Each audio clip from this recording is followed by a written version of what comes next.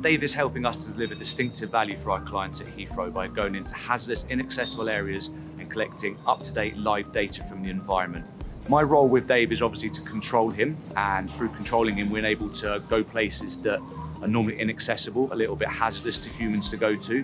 We have many environments at Heathrow which are complicated, quite hostile when it comes to a working environment, and particularly airside, and particularly in our tunnels environment, where we have to work very hard to make that safe for our people to work in.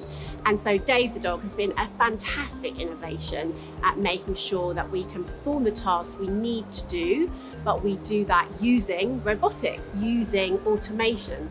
So that has been a fantastic development. I think my relationship is developed with Dave, but at the end of the day, he is just a robot. But sometimes I feel like we've got a little vibe together.